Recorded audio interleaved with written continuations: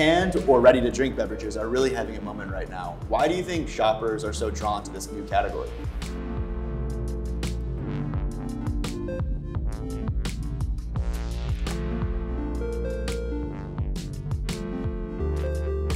Well, I actually recently read an article about that. So I think it was last year when the sales of canned spirits had grown about 200% within the last year. So they're really exploding. But I think what makes that is the portability and the easiness of the cans. So, you know, people go to the park, it's much easier to bring a can or a 6-pack of cans with you than glass bottles.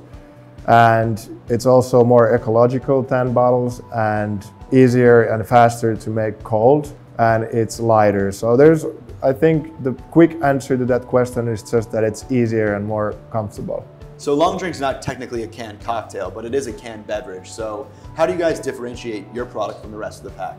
Yeah, we really try to differentiate it from the canned cocktails out there. I know that a lot of people call it a canned cocktail, but we try to always correct them. So for me, a canned cocktail is a gin and tonic in a can, or a margarita, or whatever, Paloma in a can.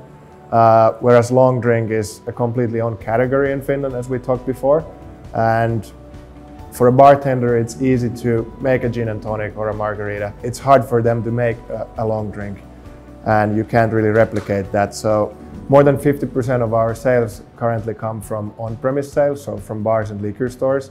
Whereas with traditional canned cocktails, majority of their sales comes from the off-premise sales. Where could I go out and get a long drink right now? How many markets are you selling the product in? Right now we are in 4 markets. Next week we're opening our 5th market. So right now we are in New York, Connecticut, Georgia, Nevada, and starting next week, New Jersey.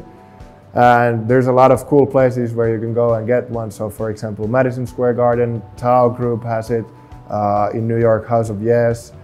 If you go to Vegas, there's a bunch of nice casinos that sell it, like Palms and the Cosmopolitan. It's a fun mix of different kind of places. So we have about 1,500 locations currently, and pretty much 50-50 between on and off premise. So getting the word out there slowly and steadily.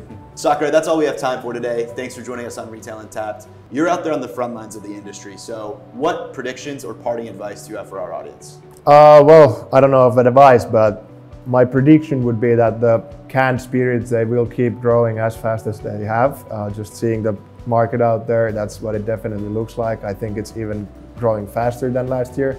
We are really lucky to be at the market at the right time. So when you're looking at this video, please go out there and try a long drink. Great. Thanks for joining us today. Thanks, Evan. Cheers. Cheers. Thanks for coming on. Thanks for having me.